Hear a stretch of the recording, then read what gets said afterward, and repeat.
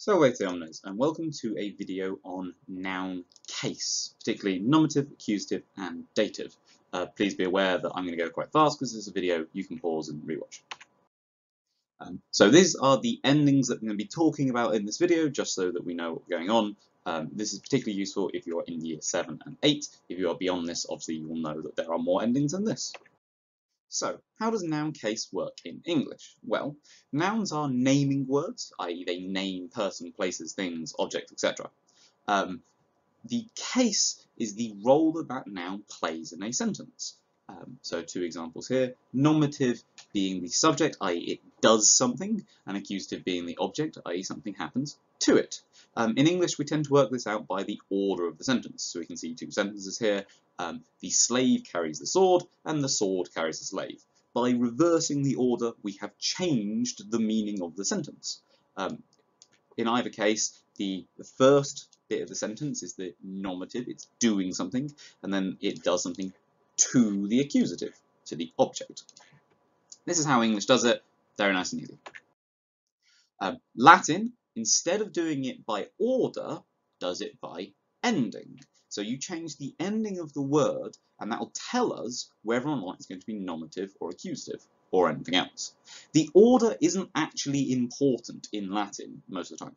It doesn't change the meaning of the sentence, as you can see with my examples on the right. All of these sentences mean the exact same thing. They all mean the slave carries the sword, because we can see that the word servus is nominative in each of those sentences. Doesn't matter where it is in the sentence, it's still nominative. Saying that, there is more or less a correct order. It doesn't make a difference in terms of meaning at this level, but if you're going to learn it, please try to learn that the general order in Latin is nominative, followed by accusative, followed by verb. Verb tends to go at the end. So let's have a look at some examples. So we can see that the nominative is the subject of the sentence in Latin. So we can see some examples, which I'm going to go through and translate. So we can see the first sentence here, the servus laborat, so this is nominative, he is doing something. The puellae navigant, the girls are doing something, they're sailing. Reges spectant, the kings are watching or looking at.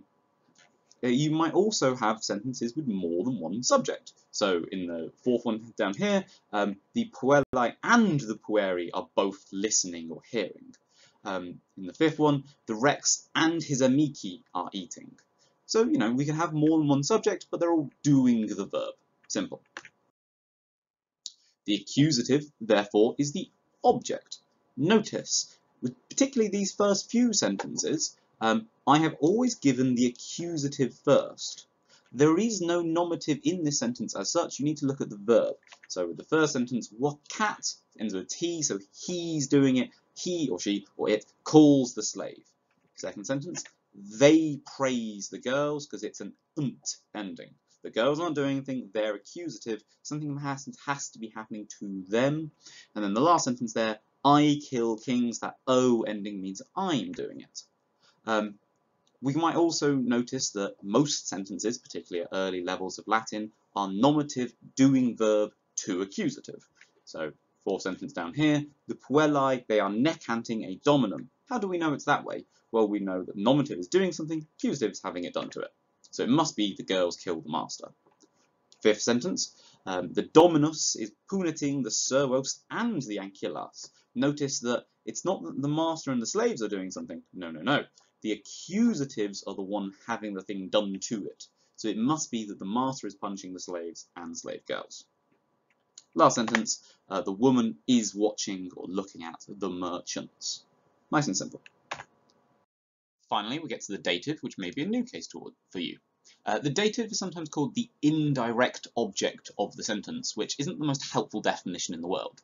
More usefully, you can think of it being 2 or 4 in front of a noun. It comes from the Latin word to give, so it's related to the concept of giving or doing something for someone. Very charitable case. You can see in our first example over here, there's no nominative, so we only know that it's going to be he, she, or it just because it's in the verb with that ending T. They're doing something to the pecuniam, the money, and then we must have in front of that servo, it's got to have 2 or 4. So the translation as a whole is he gives money to the slave, servo being dative here.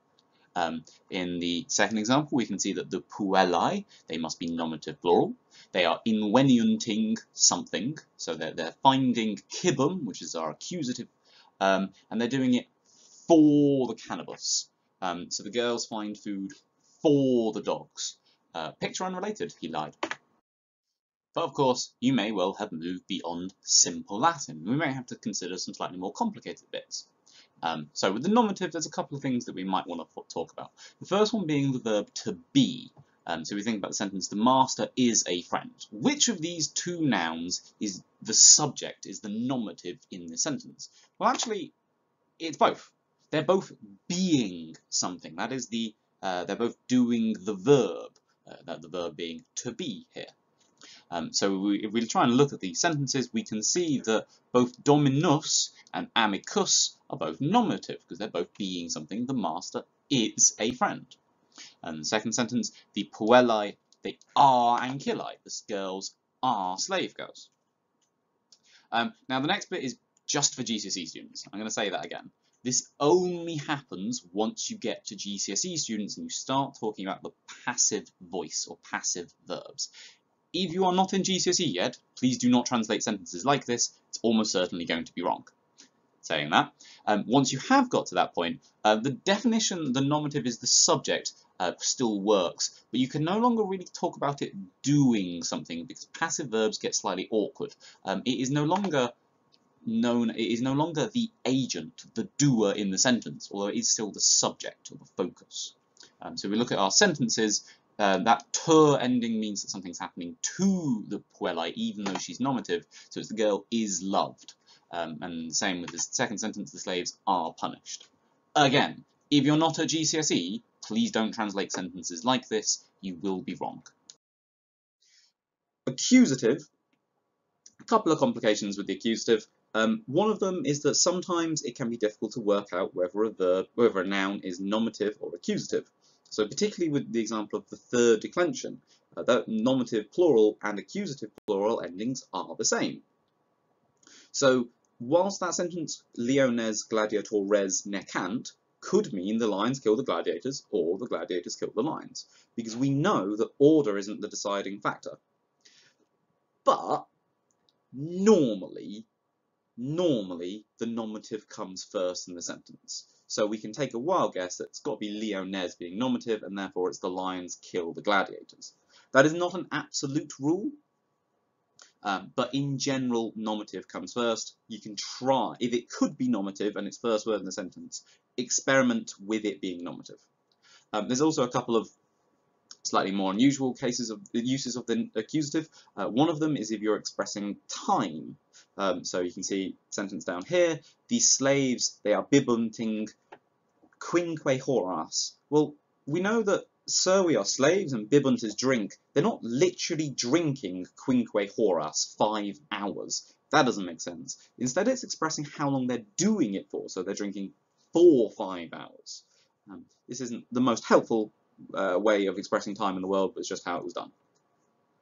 The other major use of the accusative is having a preposition in front of it, something that explains where you're going or where you are or something about it. So, for example, I sail towards or to the island. You're not technically doing something actually to the island, you're just going towards it. If there's a preposition in front of it, always use the preposition to translate, don't worry about it being the object. Finally, we get to the dative, which also has a couple of complications. The first one is actually a problem of English. That is to say, there are some words in English, some verbs rather, in English that sound like their object will be dative. So if I look for something, you know, we're thinking that the next word has to surely be dative. But it's not in Latin, because that's just an English thing. So you can see the first sentence here, the slave girl is expecting the dominum. It's fairly obvious what the order of the sentence is. But if you translate expectat as is waiting for, which is perfectly reasonable, it sounds like the next word's dative. It's just an English thing. Just work out what's going on in the Latin and go from there. Slightly more complicated example here. The servus is quaerating pecuniam for the puellae. We can see that puellae must be dative singular here. So it's looking for money for the girl. That first for is just a quirk of English. whereas the second for is actually the case of the noun being in the dative. This sounds more complicated than it is. More or less, you should just be able to translate here quite naturally. On the other hand, we also have instances where Latin does need a dative and English doesn't. So for example, the word credo, I trust. You know, in English you say, I trust him. We're expecting him there to be accusative. That makes perfect sense. Whereas in Latin, it's almost like the word is going to be dative, as in like, I give trust to him. It's not quite that, but it's kind of similar to that idea. So we can see our sentence here, the puellae credunt servo. The girls trust the slave. Servo there is dative, but you don't need to say something like the girls trust to the slave. It doesn't sound right in English. Just translate it as if it were accusative. Another example, faveo, I favour. Perhaps the original meaning of the word was something like I give my favour to someone. Regardless, nowadays you're just going to translate it as the king favours the merchants. And finally, the dative case is also a really, really common way of expressing ownership of something. Rather than in English where we would normally say the boy has a dog, in Latin the sentence is more like the dog is for the boy. Bit of a weird way of saying it, but we can see in our example sentences, the servus is for the girl has a slave. Or some vocab here that we probably don't know if we're in year 7, 8, and 9 Latin. The nomen is for me Marcus, i.e. my name is Marcus. This is far and away the most common way of expressing what your name is in something. Name is in Latin, it's just mihi nomen est, and whatever your name is. So, noun case. When you are thinking about nouns, i.e. naming words, you have to really, really, really think about the case, the role that that noun plays in the sentence. Is it doing something? Is it the subject? Is it nominative? Is it the object? Is it having something done to it, i.e. the accusative? Or do we need to put the words to or for in front of it because it's dative? Hope that helps. Thank you very much.